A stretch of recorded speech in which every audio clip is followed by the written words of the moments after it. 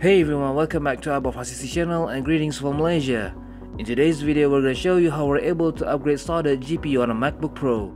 Introducing the eGPU project, a hardcore modification project to upgrade low-end GPU to high-end GPU externally.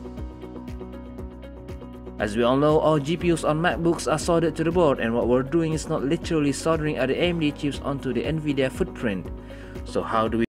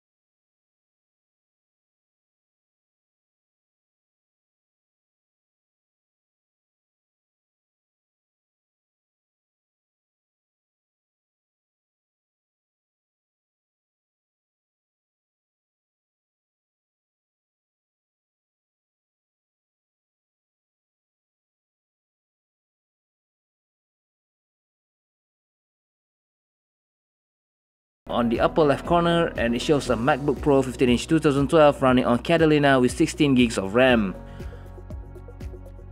Open the system report and head to the graphics display tab. Then we'll see Intel HD 4000 as the basic display driver and the RX 5700 XT GPU connected via PCIe X8. Then click the NVMe Express tab. You'll see Samsung 970 EVO connected via PCIe X4 running at 5GB transfers per second.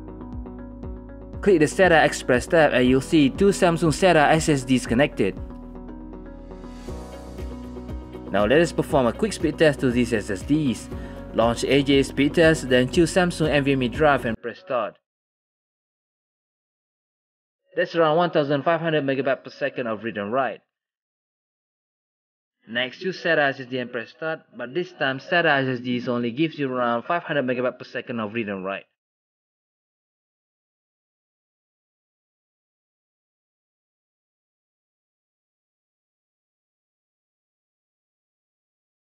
Max Fan Control software lets you monitor hardware temperature, but it seems like it can't read the temperature reading for the RX 5700 XT.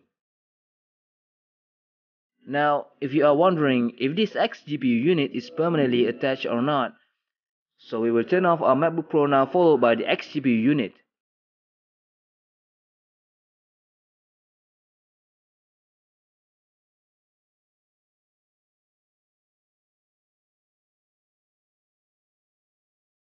As both units have been shut down, it is now safe to disconnect the eGPU unit.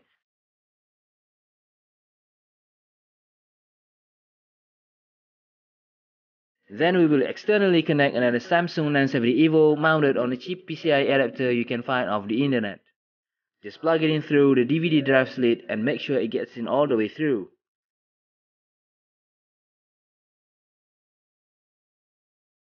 As we turn on the MacBook Pro again, you'll see the blue LED lights start flashing when the computer loads the macOS system.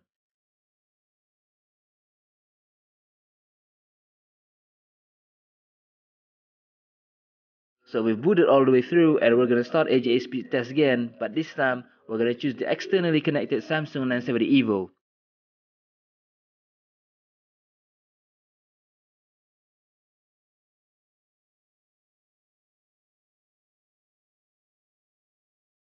There you go, that's around 2400 MB per second of write speed and over 3000 MB per second of read speed.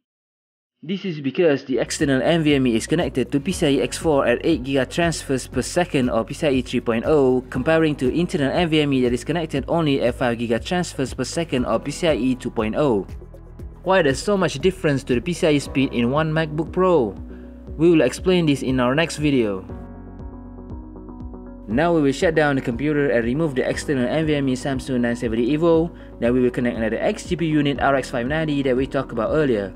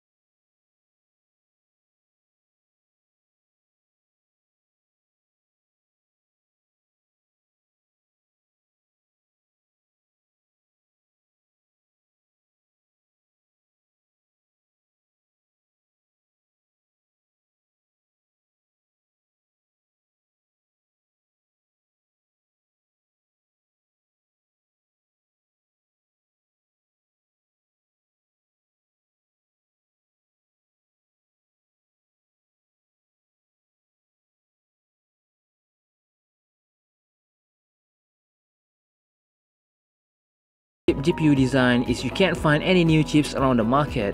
Even if you found working chips, they might have been pulled out from a good working system. So the easiest solution for us to solve this problem is to permanently disable the secondary GPU and only use Intel HD as the main display driver. But Intel HD does not optimize for video processing at all. So instead of leaving the GPU footprint unused, we extract the PCIe lanes on the logic board and reroute them to connect with our eGPU unit that allows us to connect a much powerful GPU available on the market. That's it for now. In the next video, we will show you how we're able to extract the PCIe lanes on the logic board to our specially designed PCB. We will also show the most powerful AMD's GPU lineup in 2021, that is Radeon RX 6900 XT with 16 GB of GDDR6 VRAM, whether or not can be used in this modified MacBook Pro. This blazing fast GPU scores 25,673 points on the PassMark website. That makes it the first ranked GPU, beating RTX 3090 by several points behind. If you love and want to see more modification videos like this, hit the thumbs up, share it to your friends if you want to. In the future, we will upload more videos on our channel about soldered RAM upgrade, and we will also show how to add NVMe support for 2011 iMacs, as well as videos for M1 Mac Mini modifications attempt. So don't forget to click the subscribe button to not miss our next video at iBoff RCT channel, reverse engineering at its best.